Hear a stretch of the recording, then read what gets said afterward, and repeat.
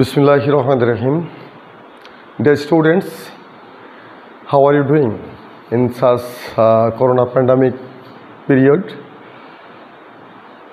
Nothing remains stand still in any sort of pandemic era or pandemic period. Time certainly waits for none. Even it will wait for nobody as well. Like you are, like me, we were, and whatever you are, and so on. Whatsoever, I am Muhammad Allama Syed, your teacher, lecturer of English in Daulatpur College.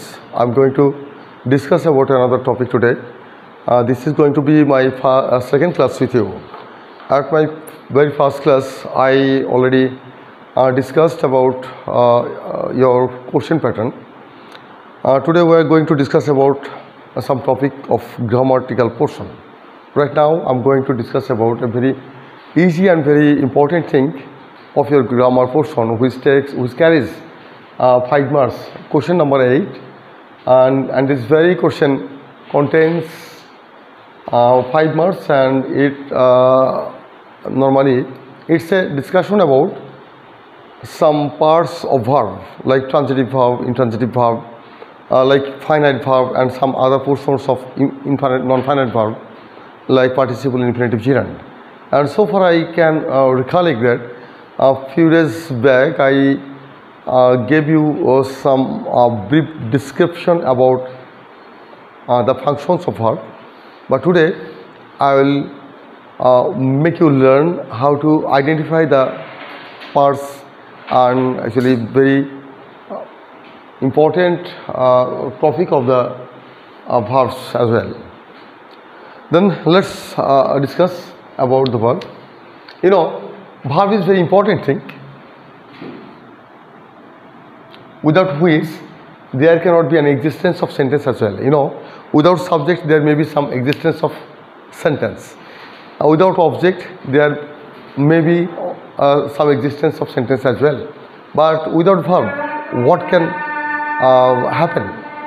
Without verb, actually no sentence can be performed.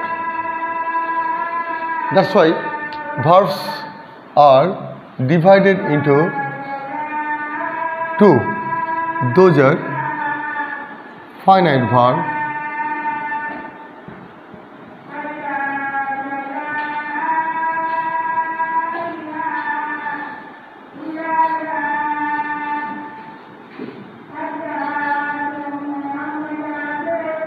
finite and non-finite.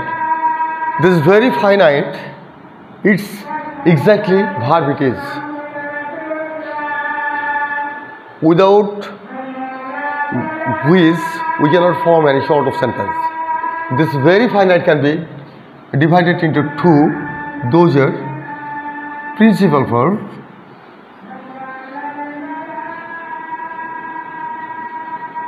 and auxiliary verb.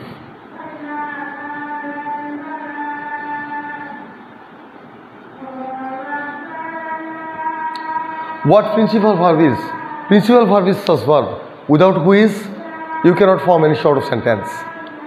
So what is the definition of principal verb? Principal verb is such verb which carries its own meaning in a sentence and which doesn't support or help any other verb like some auxiliary verb.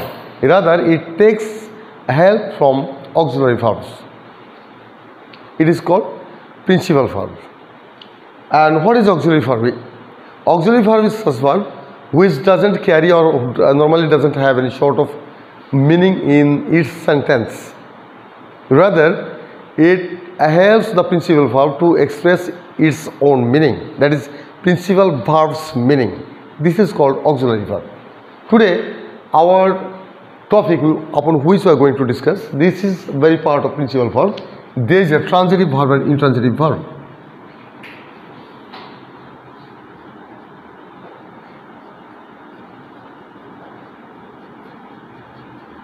Transitive verb and intransitive verb.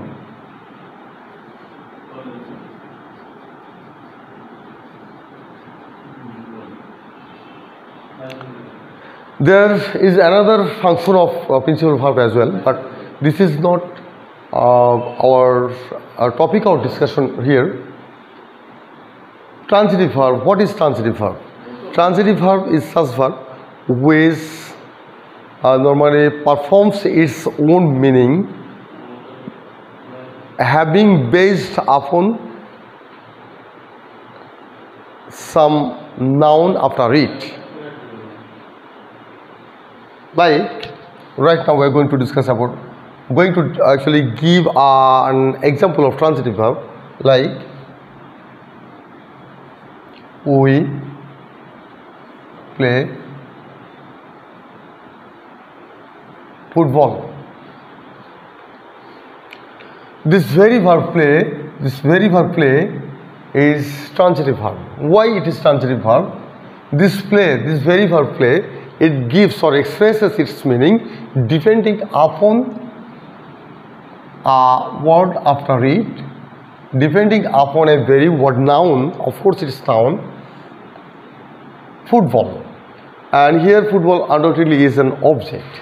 So the verb which express its meaning basing upon the object next to it.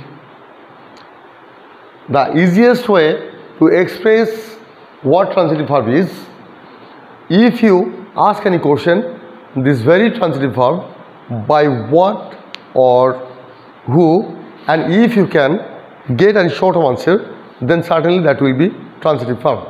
Like if you ask any question to the word play, who,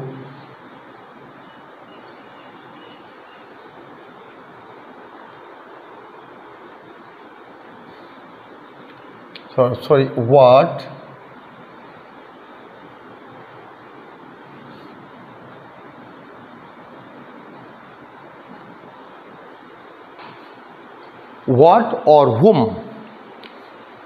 By asking question with these two very word, what or whom, if you can get any sort of answer, only then it can be considered that this is transitive verb. We can get some other example, like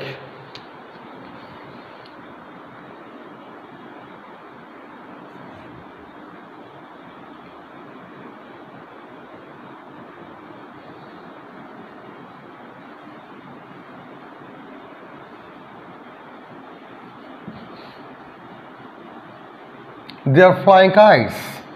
Here are flying, it's transitive verb. Undoubtedly it's an auxiliary verb, and the next one is principal verb. With this addition of auxiliary and principal, it's an unit, and it's an unit of transitive verb. If you ask this very word are flying with the word what or whom, that is what you are flying. You are flying kites. Actually the kite is answer of this very word what. Only then it's transitive verb. It's transitive verb. It's transitive verb.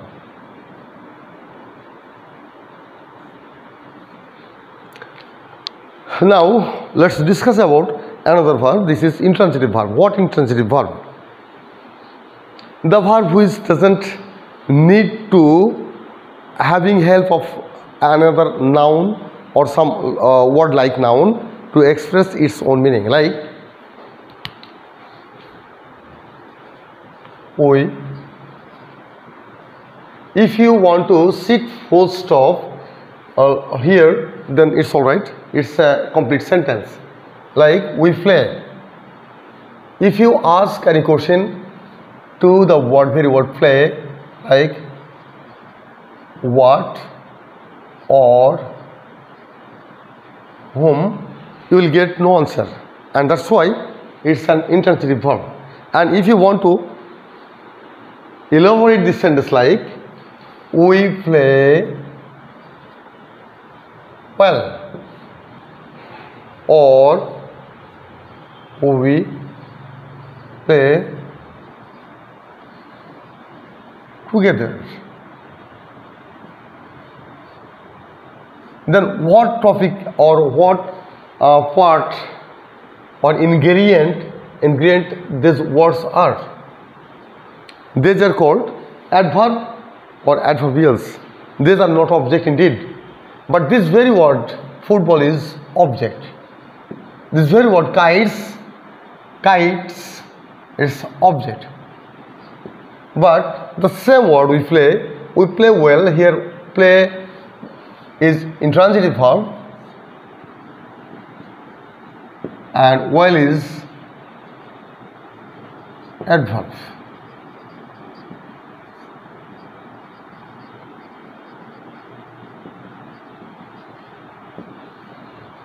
And these are the very brief discussion about transitive and intransitive. Now let's discuss about some other topic like infinitive, gerund and participle, because we have already got some ideas about transitive and intransitive.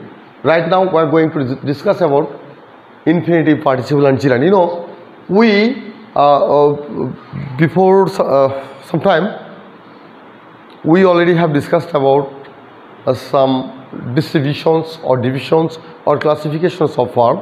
We got here two sorts of verbs. These are transitive verb and intransitive verb.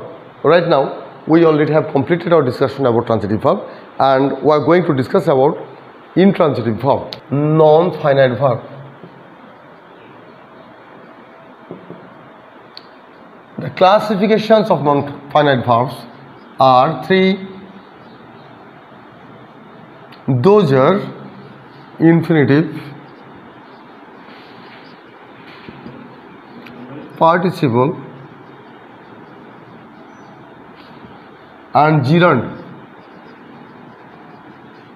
These are also very important thing in this topic. Without a very clear sense of the classifications of non-finite verb, you cannot answer well the question number 8. If you want to have a very good and clear concept about question number 8, certainly you have to know and you have to learn very clearly what a finite verb, what non-finite verbs are, and what are their classifications. Right now we are going to discuss about infinitive. Infinitive is such form of verb. Actually it's a 2 plus base form of verb, that is V1. It acts like noun.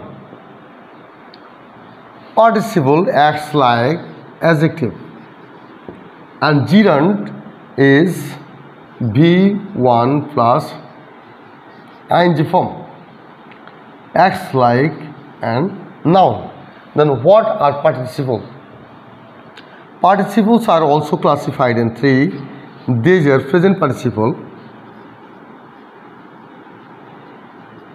past participle and perfect participle.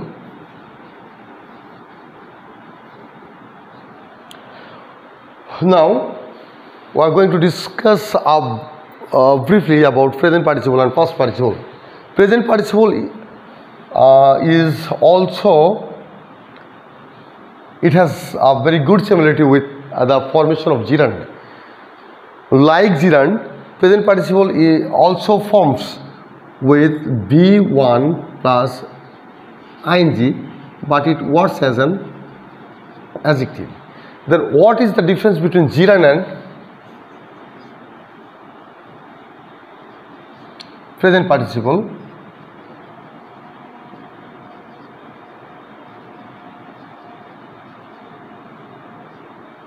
First, the similarity, both are V1 plus ing, V1 plus ing. Like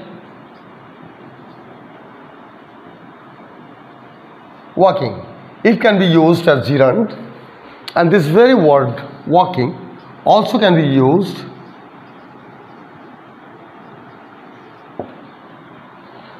as an present part as a participle or as a present participle. Okay, let's go to use this very two topic of non-finite verb, present participle and gerund, like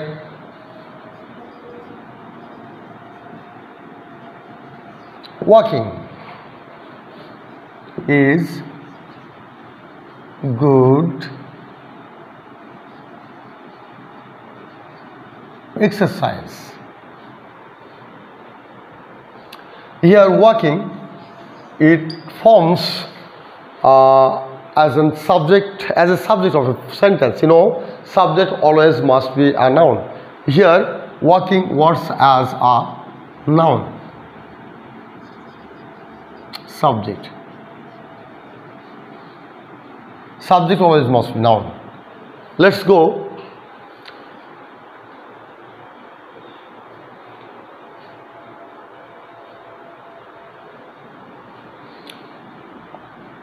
to another topic.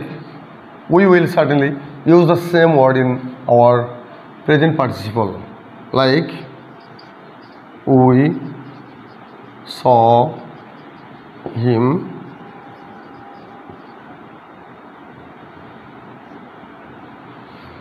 walking first.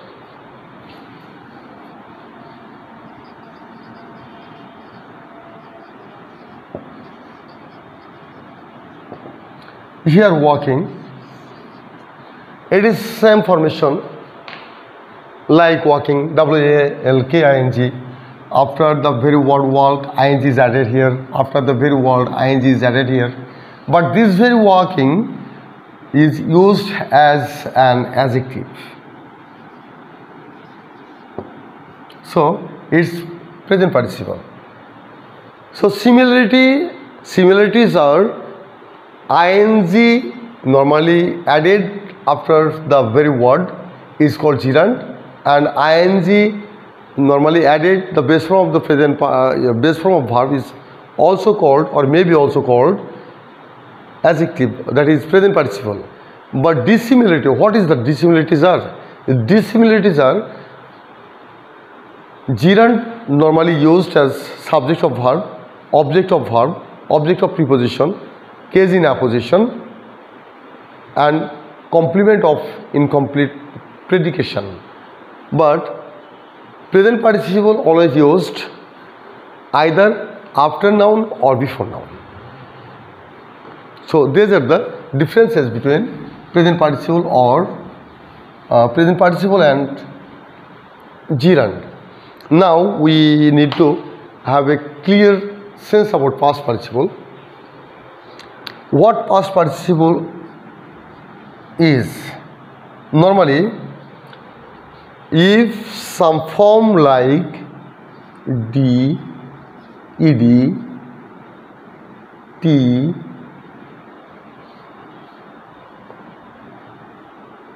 n, en, and so on, etc., etc., if this sort of form, letters are added after some base form of verbs, then it can be called past participle. Then what past participle are? Past participles also used as an adjective in some sentence. Like past participle, we can certainly give an example, set an example here.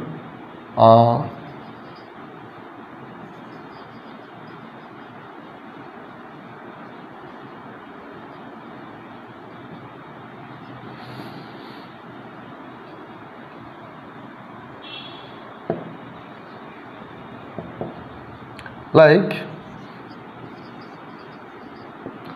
don't sit on a broken chair. Here, broken, this form comes from like break, broke, broken. Broken, en is added here after the very word k, break, broke, broken.